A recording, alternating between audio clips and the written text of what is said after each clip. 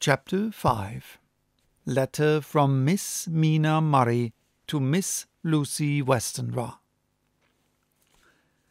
9th May. My dearest Lucy, forgive my long delay in writing, but I have been simply overwhelmed with work. The life of an assistant schoolmistress is sometimes trying. I am longing to be with you, and by the sea, where we can talk together freely and build our castles in the air. I have been working very hard lately because I want to keep up with Jonathan's studies, and I have been practicing shorthand very assiduously. When we are married, I shall be able to be useful to Jonathan, and if I can stenograph well enough, I can take down what he wants to say in this way and write it out for him on the typewriter, at which also I am practicing very hard. He and I sometimes write letters in shorthand, and he is keeping a stenographic journal of his travels abroad. When I am with you, I shall keep a diary in the same way. I don't mean one of those 2 pages to the week with Sunday squeezed in a corner diaries, but a sort of journal, which I can write in whenever I feel inclined. I do not suppose there will be much of interest to other people, but it is not intended for them. I may show it to Jonathan some day if there is in it anything worth sharing, but it is really an exercise book. I shall try to do what I see lady journalists do, interviewing and writing descriptions and trying to remember conversations. I am told that with a little practice one can remember all that goes on or that one hears said during a day. However, we shall see. I will tell you of my little plans when we meet. I have just had a few hurried lines from Jonathan from Transylvania. He is well, and will be returning in about a week. I am longing to hear all his news. It must be so nice to see strange countries.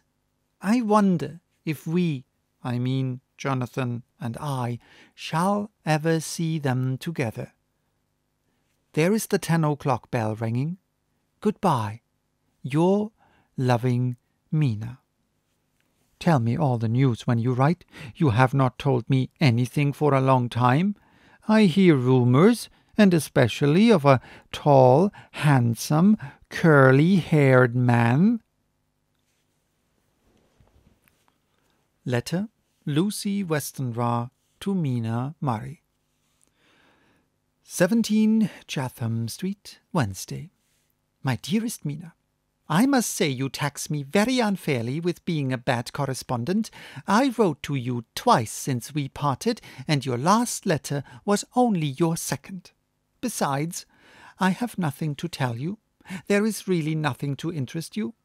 Town is very pleasant just now, and we go a good deal to picture galleries and for walks and rides in the park. As to the tall, curly-haired man, I suppose it was the one who was with me at the last pop. Someone has evidently been telling tales. This was Mr. Holmwood. He often comes to see us, and he and Mamma get on very well together. They have so many things to talk about in common. We met, some time ago, a man that would just do for you, if you were not already engaged to Jonathan. He is an excellent party, being handsome, well off, and of good birth. He is a doctor, and really clever. Just fancy. He is 19 and he has an immense lunatic asylum all under his own care. Mr. Holmwood introduced him to me, and he called here to see us, and often comes now. I think he is one of the most resolute men I ever saw, and yet the most calm. He seems absolutely imperturbable. I can fancy what a wonderful power he must have over his patients. He has a curious habit of looking one straight in the face, as if trying to read one's thoughts. He tries this on very much with me, but I flatter myself he has got a tough nut to crack. I know that from my glass. Do you ever try to read your own face? I do, and I can tell you it is not a bad study and gives you more trouble than you can well fancy if you have never tried it. He says that I afford him a curious psychological study, and I humbly think I do. I do not, as you know, take sufficient interest in dress to be able to describe the new fashions. Dress is a bore. That is slang again, but never mind. Arthur says that every day. There, it is all out. Mina, we have told all our secrets to each other since we were children.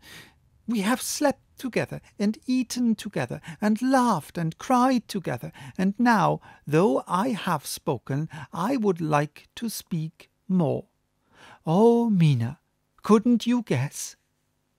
I love him. I am blushing as I write, for although I think he loves me, he has not told me so in words. But oh, Mina, I love him. I love him. I love him. There. That does me good. I wish I were with you, dear, sitting by the fire, undressing, as we used to sit, and I would try to tell you what I feel. I do not know how I am writing this even to you. I am afraid to stop, or I should tear up the letter, and I don't want to stop, for I do so want to tell you all. Let me hear from you at once, and tell me all that you think about it. Mina, I must stop. Good night. Bless me in your prayers, and, Mina, pray for my happiness. Lucy. P.S. I need not tell you this is a secret. Good night again.